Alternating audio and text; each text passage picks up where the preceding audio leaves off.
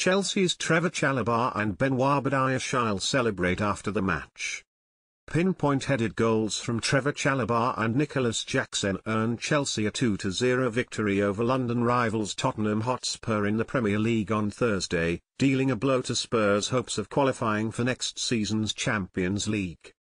Former academy defender Chalobah diverted the ball expertly into the top corner from a Conor Gallagher free kick 35 metres out in the 24th minute. It gave Chelsea a deserved lead after sustained pressure from the home side with chances for Mihailo Mudryk, Marc Cucurella, and Noni Madueke. Spurs defender Mickey van der Ven kept his side in the match, with last-ditch tackles in the area and a clearance off the line. Tottenham's Australian coach Ange Postecoglou looked furious in the dugout throughout the first 45 minutes, and his side came out of the second half with greater verve and determination.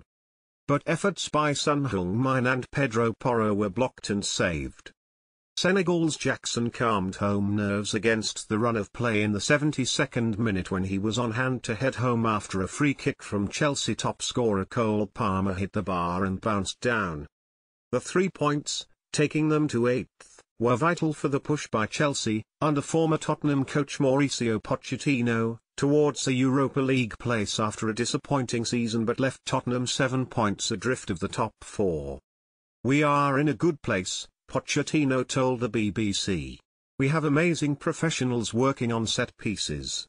The team really showed in the way we wanted to build this way to play." He described the first half as fantastic.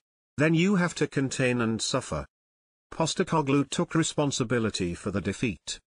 "I feel like we've lost a bit of belief and conviction in our football, and that is on me to change that," he told Sky Sports.